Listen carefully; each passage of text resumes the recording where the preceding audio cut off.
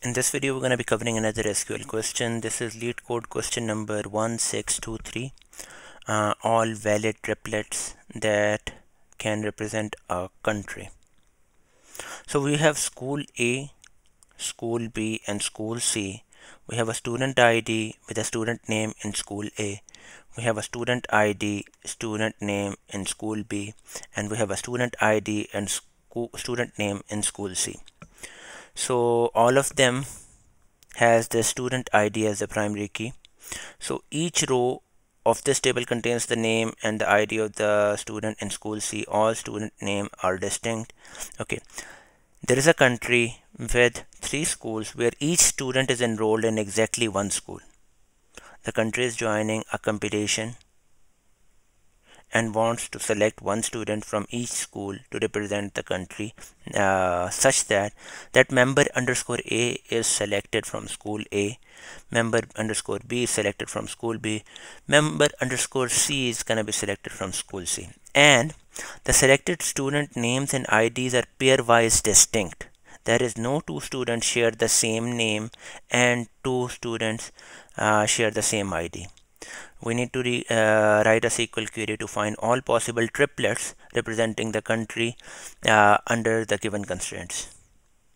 So if we have these 2, Alice and Bob, with these IDs in School A, Tom in School B, and these 3 in School C, these are the only 2 valid combinations because none of them has the same name. So if we look at this triplet, this entry does not have any student which has the same name or the same ID, and this combination is not gonna have the same name or the same ID.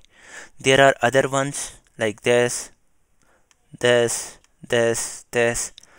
are all rejected. Okay, basically you can think of it as a superset.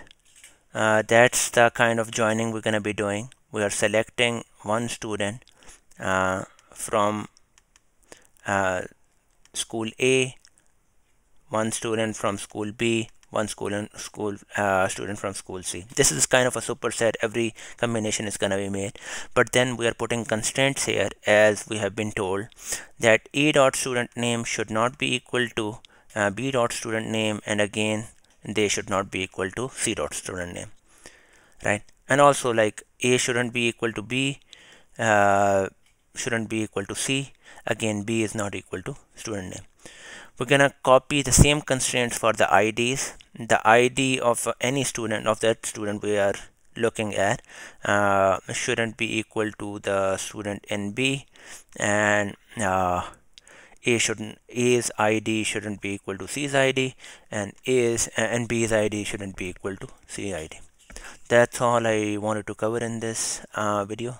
Thanks for watching.